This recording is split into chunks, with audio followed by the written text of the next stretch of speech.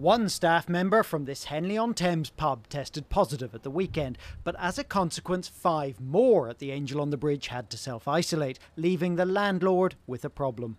I had to make a decision to close the upstairs and internal parts of the pub and bring all the staff downstairs. How many bookings did you have to cancel? It was 88 on Saturday and 99 on Sunday.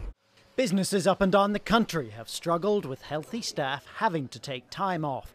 But today, the Health Secretary said that would largely end. From the 16th of August, when even more people will have the protection of both doses and when modelling suggests the risks from the virus will be even lower, anyone who's a close contact of a positive case will no longer have to self-isolate if they have been fully vaccinated.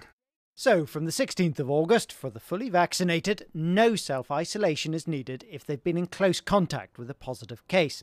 A PCR test will be advised for those contacts, but will not be compulsory. Anyone under 18 will also not have to self-isolate.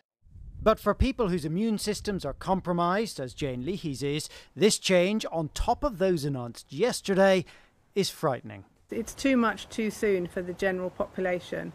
And for those of us that feel vulnerable, it's just going to push us back into our own homes. I feel for my children as well that have been locked away and have had to be more careful than a lot of their friends, that we're now facing a situation where everyone will be free except us.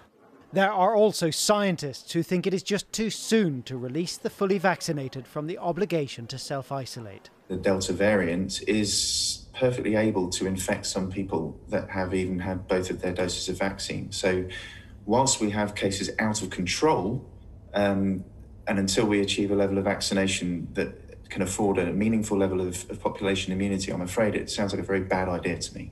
Either way, it's another experiment in relaxing restrictions at a time when the virus is getting less dangerous, but more widespread. Carl Dinnan, ITV News.